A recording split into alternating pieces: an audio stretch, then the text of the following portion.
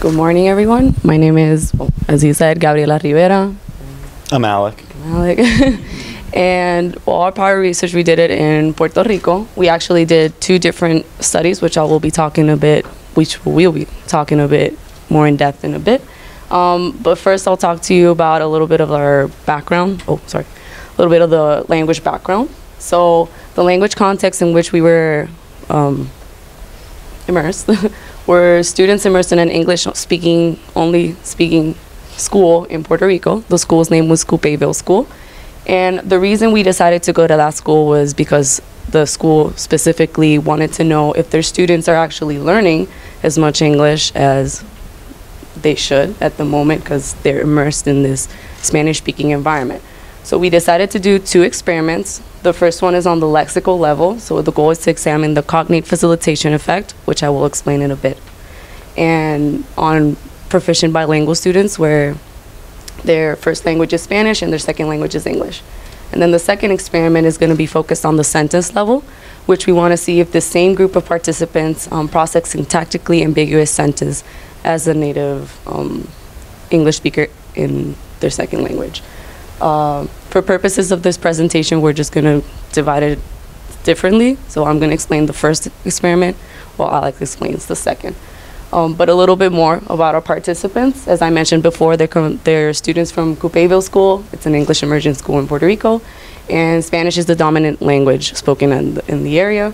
The students are from K to 12, but the majority of our participants were part of a summer camp, and the field research was actually conducted in the school.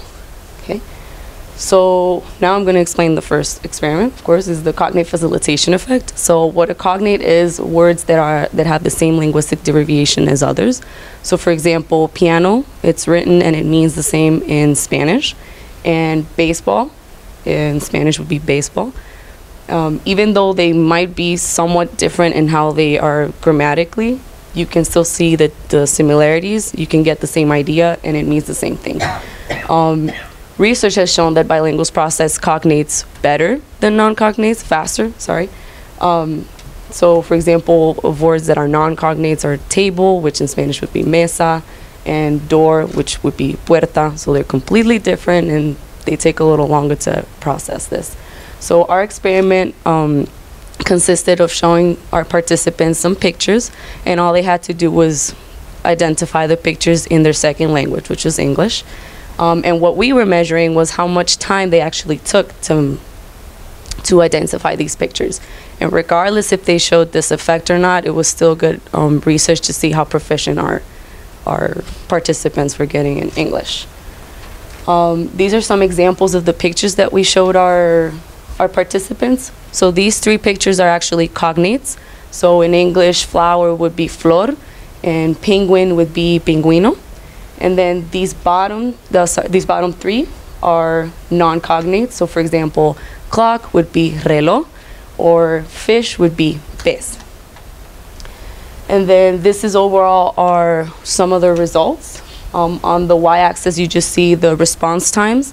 On the left box, you see the response times for the non-cognate words. And on the right box, you see the response times for the cognate words. And in the lines in the middle of each box represent the median of each response time. And as we can see here, they showed the cognate facilitation effect. They are identifying cognates faster than non-cognates.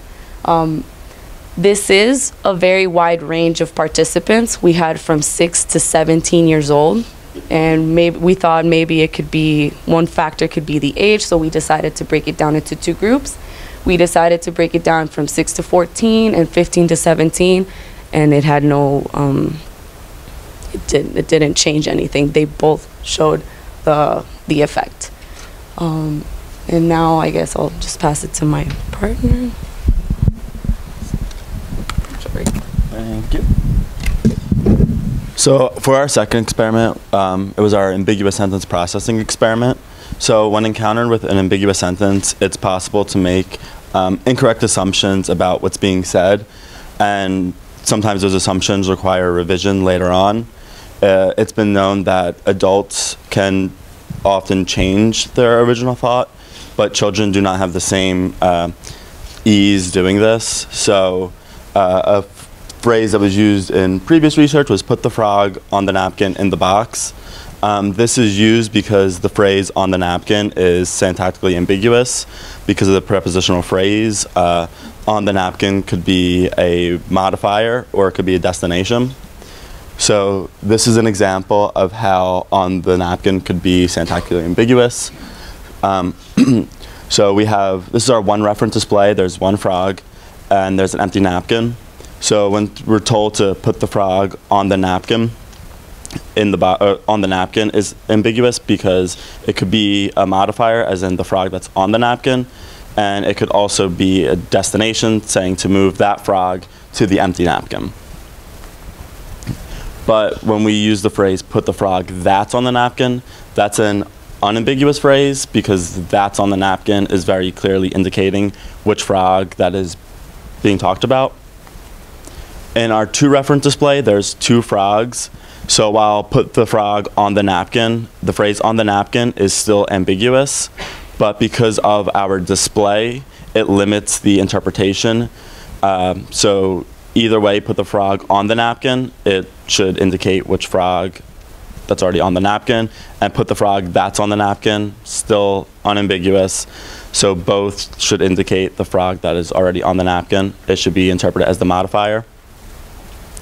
So we did this experiment in Visual World, and these were our results. So on our x-axis, we have time in milliseconds, with 0 being the onset of the phrase on the napkin.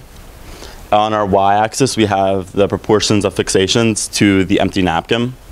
So in our one reference display, you can see the red line. It's our ambiguous sentence, it's our ambiguous phrase on the napkin. There's an increased number of looks to the empty napkin. This is not the same in the two reference display. And this is actually the same way that native English-speaking adults perform. And this was really important for us because the school that we did our research at was really interested in knowing how proficient their students are becoming in English. So in conclusion with our research, we found that the students are presenting the cognate facilitation effect. It was happening regardless of their age or grade. And in the ambiguous sentence processing, we found that the bilingual children were behaving the same way as native English-speaking adults. And together, this was really important for the school and for us because the purpose that we went to that school and the school wanted us there was to see if the way they're teaching and educating their students is actually yielding highly proficient English speakers, and it turns out that they are. Oh, so, sorry. Hold on the clicker. Well, these are some pictures of our experience. Oh, sorry. There we go. These are some pictures of our experience. Of course, there's a lot of beaches in Puerto Rico. We've all went to El Yunque, which is the rainforest. There's a picture of the face of a Taino. There's an iguana with a hat. And that was our stations. We were working with some students. I believe that one, Alec is doing the cognate facilitation. Yeah, they're both doing the cognate facilitation effect. And overall, it was just an amazing experience. Personally, I'm from Puerto Rico, and I hadn't been since 2015. And now that I know like all these things, like linguistically, I can appreciate more my culture, and it was really nice. So. Thank you. And then we'd also just like to say a few thank yous to our wonderful people that helped us. NSF for giving us this opportunity, for Katrina, Julie for helping us the whole time with every issue that we had throughout. Juliana and Jessica for coming with us, helping us while we were there. Heather and Miriam for dealing with a lot of PIRE students. It was a lot of logistics to coordinate. We just really appreciate it all. Thank you.